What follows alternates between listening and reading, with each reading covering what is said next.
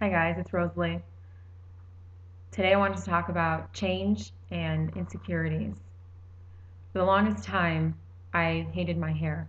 And the reason that I hated my hair is not because I personally had any problems with it, but when I realized that people on the outside started to complain to me about my hair, it became an issue.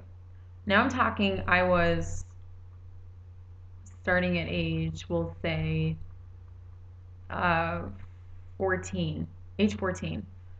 I'm 24 now. And thankfully I have learned to manage my hair. But when I was growing up, I remember a specific day in high school when I just went to school. If I don't do anything to my hair, and you guys have seen, it just becomes a giant afro of sorts. I have no problem looking like a lion, but it offends people for some reason. Anyway, so I remember I went to school and this I sort of scare people with it. They'd walk around the corner, and there I am walking down the hall, and they just sort of, do something like, wow, well, what did you do to your hair? What did you do to yourself? And I'm just thinking, whatever, okay, come on. I just grin. But as the day progressed, more and more people started to say something to me about my hair. It was just this one day. And then I remember a group of cheerleaders. I have nothing against cheerleaders, but I don't know why it seems like those girls are the ones to, they're so cliche in the way that they look at the same time, or their rumors, whatever. Maybe I watch too much TV when it comes to that. But I remember walking towards a couple of them, or I was walking in the direction, and their backs were faced to me, and I saw one of them who was talking to them. And when she said something to them as she saw me, they both turned to look. So I went outside to wait for my mom to pick me up. And this one girl, she'd open the school door as I was waiting outside, and she'd just say things like, get a brush, or, comb your hair, or freak. And then she'd close the door and she'd walk inside. That day when I got home, I cried. I remember.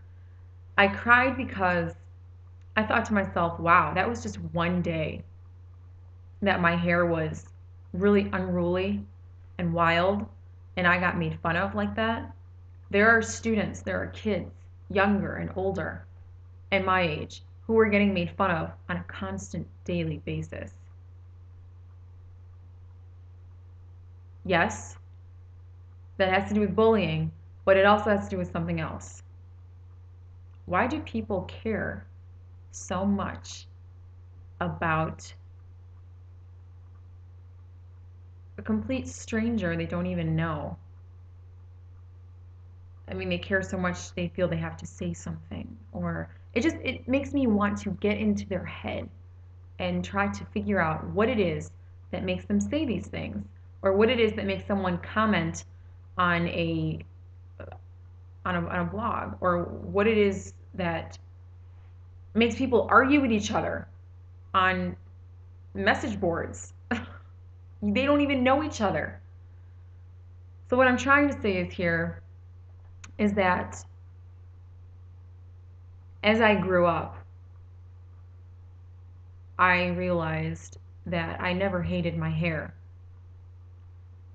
I hated the people who hated my hair. It may be harsh, but let's get real. Not everybody is nice, and not everybody is going to be nice to you, whether you're nice to them or not. That's just how it is. That's just the way that they've grown. That's the way they grew up. You don't know, maybe they've had a really hard life and they've hardened to life. But not everybody is going to treat you with respect, even if you do treat them with respect. Now, I'm not saying that the majority of people won't treat you with respect. That's different. You will. You'll get respect. You will be treated exactly as you treat others for the most part. But then you have those few who always think it's a good idea to mess with you. And I grew up with a few people like that in my extended family, who I shall not name, who would say things about my hair in front of everybody. is that when I was a child.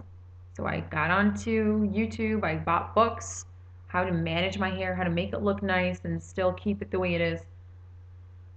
And that empowered me. Now, I wasn't changing because I hated my hair, but I changed because maybe that's life's way of pushing you to get better. Maybe that was my own, maybe I learned the hard way.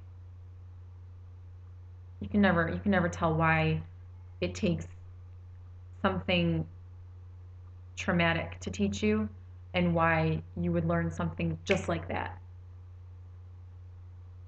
So I often think about that. I often think, especially now these days, all these little memories coming up. And thank you guys so much for your messages and your comments. And I'm getting back to all of you. It's just these, it's like a cleansing of the self. And it feels good. It really does. All of these little issues. I love my hair. And you should love your hair too. Okay? I mean, there are people who are out there and they have to buy hair because they're dealing with a life-threatening illness. So I remind myself of that. If I ever drift into that, oh, people used to make fun of me, whatever. You need to really, sometimes it's good to be tough with yourself.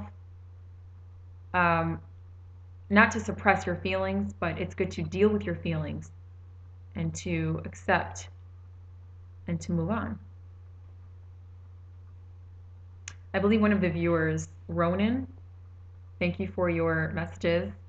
He said something to me or he sent me a message, and I'll get back to you, where he said, try to visualize a bad experience happening better. Try to visualize a nicer ending to whatever experience you've gone through. And that's amazing advice. Very nice. So I just imagine people saying really nice things about my hair, even if it does look like I just came out of the zoo. I look like that sometimes when I wake up in the morning, or when you're out of the shower, you let your hair dry, air dry, and it just puffs up. It's okay. You have to be free and loving to yourself. And that was my point today. And also,